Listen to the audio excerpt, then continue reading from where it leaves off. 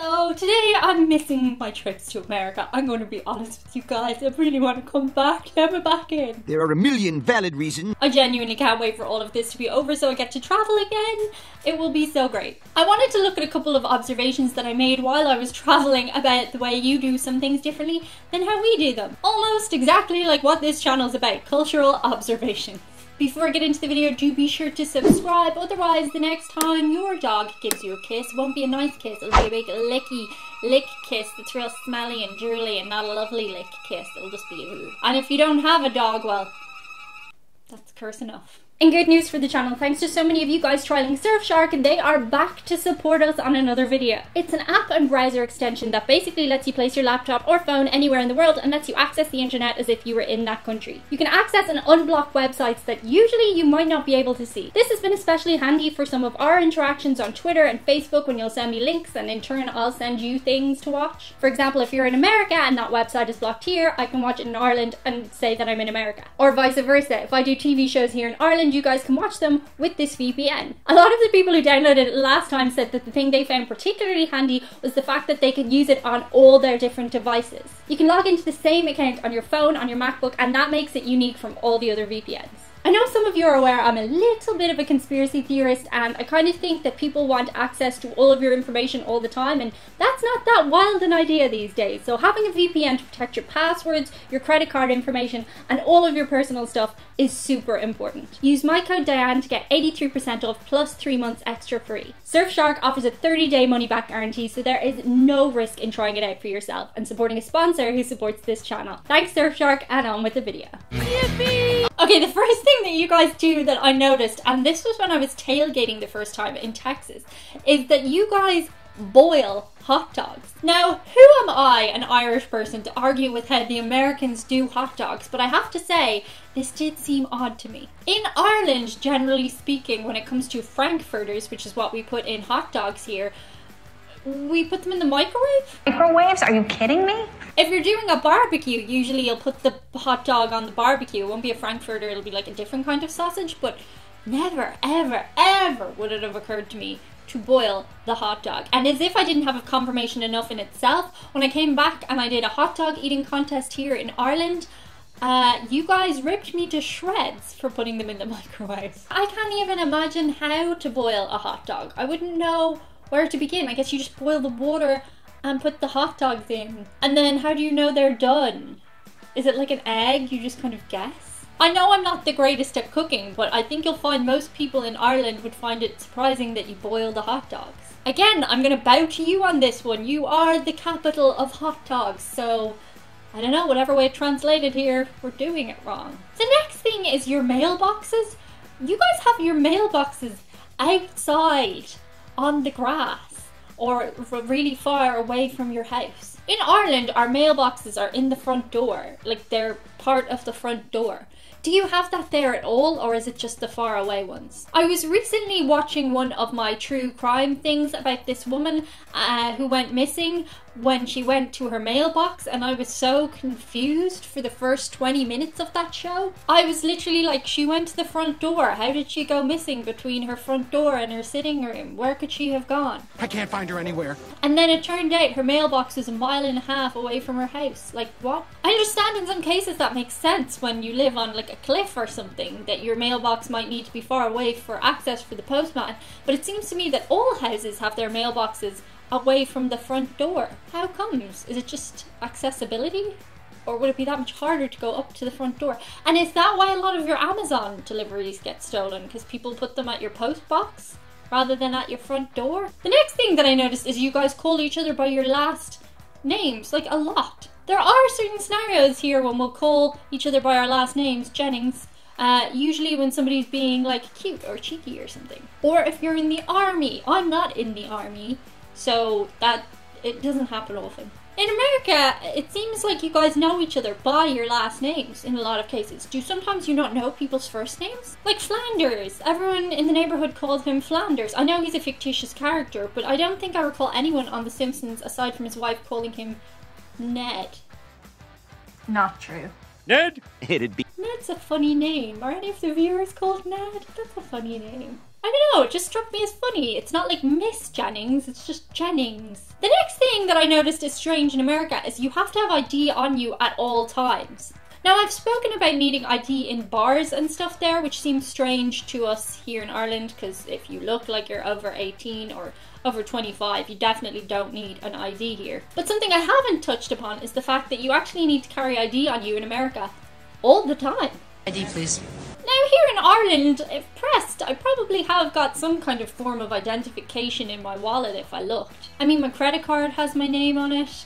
My provisional license has my name on it as of recently, but it's not something I have to have. I can never imagine being stopped by the Gardaí and asked for my ID and being very expected to have it. I might just say I don't have ID. Hypothetically, were you a young student caught on the Lewis without a ticket, you could arguably say that you don't have ID on you, and that would be very much accepted. Not that I've ever been in that scenario. That never happened. Always buy a Lewis ticket, kids. But I think I gave a false name or something. Me? I didn't, oh god, no, it's gone. There. But yeah, it just seems funny to us here that you guys have to have your ID on you at all times. It makes total sense in a way. Like if you accidentally got hit by a car or something and went to hospital, people would know who you are. Whereas here, I don't know, they'd have to check your phone or something. Like, you probably would have a wallet on you with your name on it, but you wouldn't be required to. Is it required there? Am I wrong? The next thing that seems really strange to me, and my question for you is this surrounding religion, is to do with funerals. Ah, something cheery of a Friday, huh? It seems to me like your funerals all take place by the graveside. May your soul rest in peace. In Ireland, they'll usually take place in a church of whatever denomination. Is that only if you're religious there? I have never seen a funeral take place by the graveside. What happens in Ireland is you do the church thing and then you all go to the graveside and you say a little prayer by the coffin and then you all leave. But there, you sit around it and you throw things on it and then you watch as it gets lowered down, and it all seems just very, I don't know, I find that very emotionally traumatic, but maybe you'll disagree with me. Maybe you say it makes you have a good goodbye to the person. I see the theory in that. Let me know your thoughts on graveside funerals in the comments. The next thing is I have to say the size of your wild animals is like something to behold. In New York City, I saw a rat on the train line and oh Jesus Christ, it was about 10 times the size of a Dublin rat. Rats running all over the place, the size of footballs. I can see why people are afraid of rats in America if they're that big. I guess they eat well in New York, that makes sense. Also, you have other wild animals that seem bigger, like the squirrels walking around the parks there seem bigger. I know often internationally there's a joke about how American people are bigger, but nobody ever talks about how the wild animals are bigger. They are significantly bigger. I guess it's just access to food. Maybe people throw away food a lot there. Also, what are those things that go in garbage bins? We don't have them here, I don't think, as much. Is it badgers? Raccoons?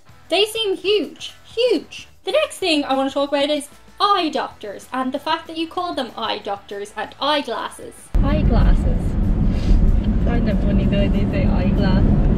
Look at that motel. Why do they say eyeglasses? What's wrong with the motel? It's really old school looking. I mean, that's the start of a horror movie. Yeah. But what would the glasses be for other than your, I suppose because you drink out of glasses. It's funny that Americans need that clarification though. Just me.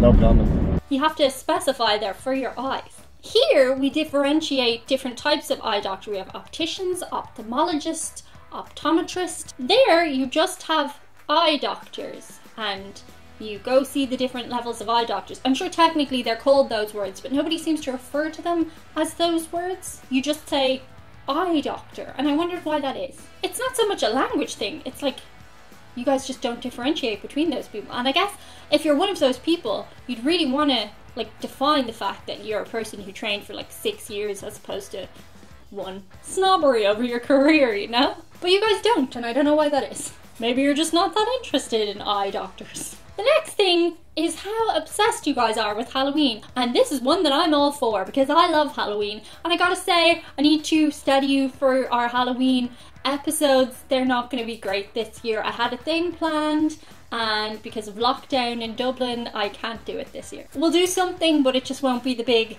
spectacular event that pretty much nobody watches, but I know the hardcore viewers of this channel enjoy. We'll do something, it just won't be that.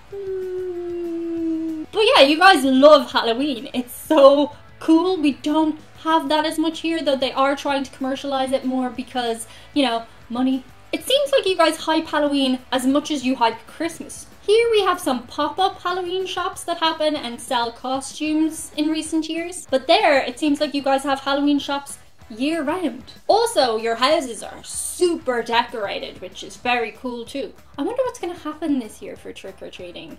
Oh, well, we'll still watch scary things. It'll be okay.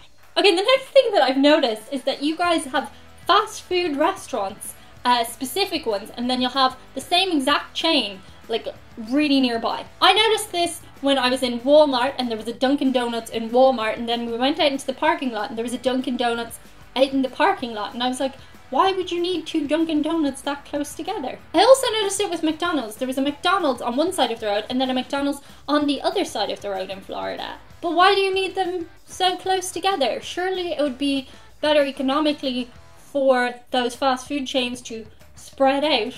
Not that they aren't already, they are. Surely people aren't so lazy that they won't just walk across the road. Or maybe that's a question that's answered itself by the very fact that those restaurants are there.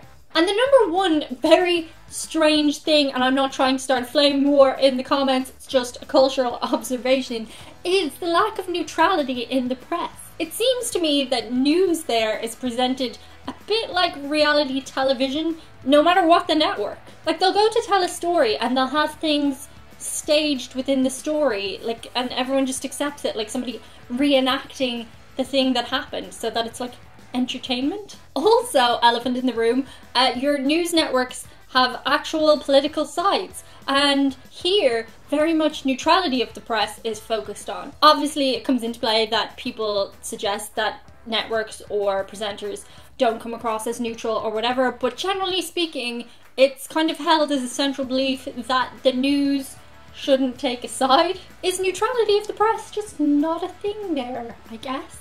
Pick a side and stay there.